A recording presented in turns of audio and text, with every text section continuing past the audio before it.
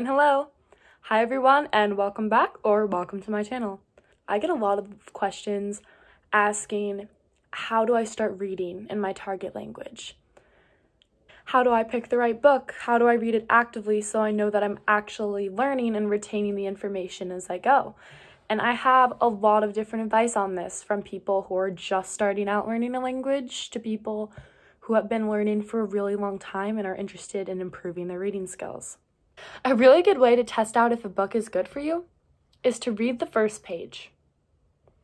Read through the entire first page, and if you can read through it and you only had to look up 5 or less words, it is a good book for you to be reading for the level you are in your language.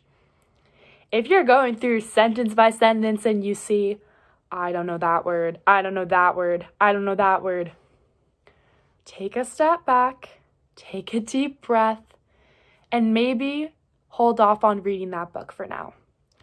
Because reading something where you're only focusing on looking at vocabulary words is not helpful for you.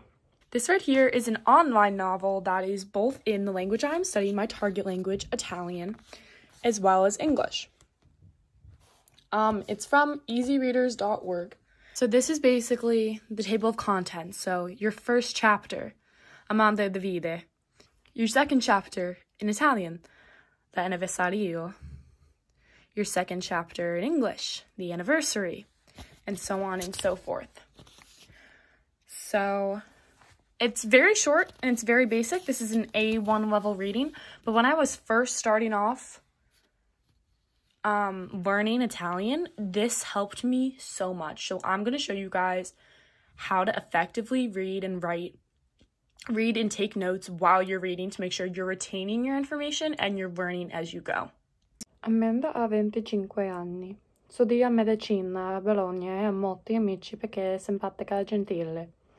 Esce insieme un ragazzo che si chiama Davide. Lui ha 30 anni e lavora a Falalla.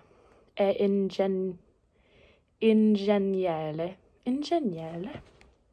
When the moon hits your eye like a big pizza pie, that's amore.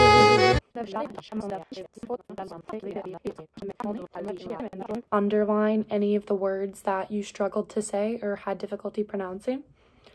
And it'll also help you practice your pronunciation and reading skills, and eventually you'll notice yourself getting faster and better and comprehending things so much quicker than you had before. So I finished going back to this story and rewriting it in my target language. And I know there are a lot of mistakes because I have a lot of question marks here, but I'm going to show you how you can check your mistakes. So I go through. I see the first sentence. Amanda ha 25 anni. In this story, Amanda ha 25 anni. Studia medicina a Bologna e ha molti amici. Studia medicina a Bologna e ha molti amici. Perché è simpatica e genuine. Perché è simpatica e gentile. Okay, so I messed up one of my words.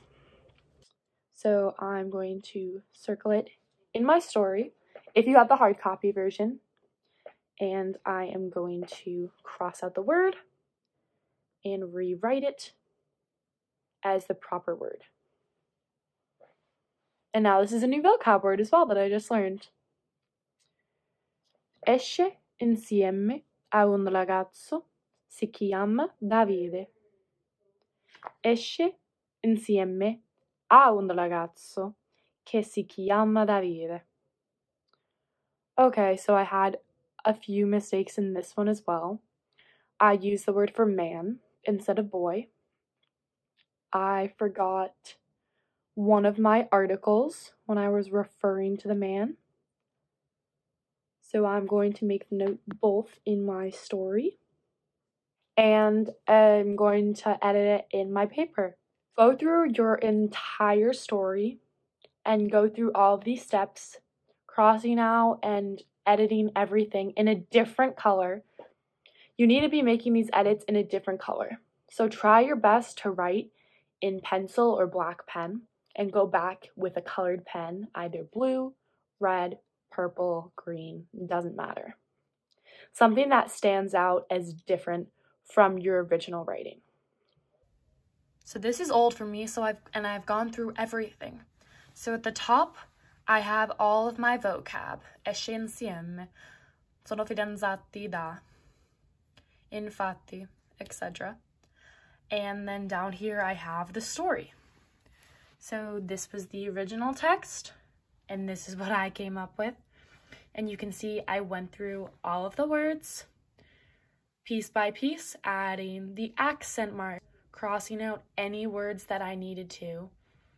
And if there was a word that I said wrong or I didn't know, I rewrote it down here with the meaning of it to make sure it all worked. And I did this in July, so I've definitely improved a lot since then with my Italian.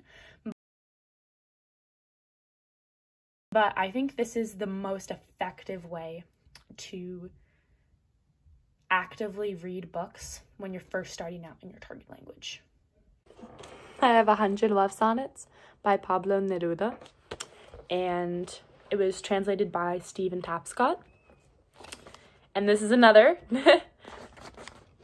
book that is in both languages, but because this is poetry, I prefer just to read it in my target language and go back if I really need to in English.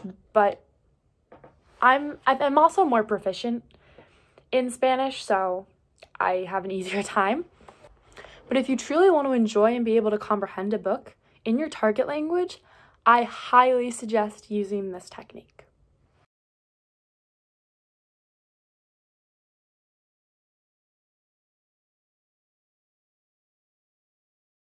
Thank you guys so much for watching this video. I really hope you learned how to properly and actively be reading books in your target language from now on. It's a really useful skill, and it can help you not only with your reading skills, but also with your speaking skills and your grammatical skills. If you have any questions at all, please write them down below. I am going to be linking lots of different texts in Italian, Spanish, and English for all of you guys, both through the A1 to the C2 level. If you guys have any more questions, please let me know. If you haven't subscribed to my channel yet, please click the button and subscribe. And give this video a big thumbs up if you liked it or found it helpful. Thank you again, and until next time, arrivederci, adios, and goodbye.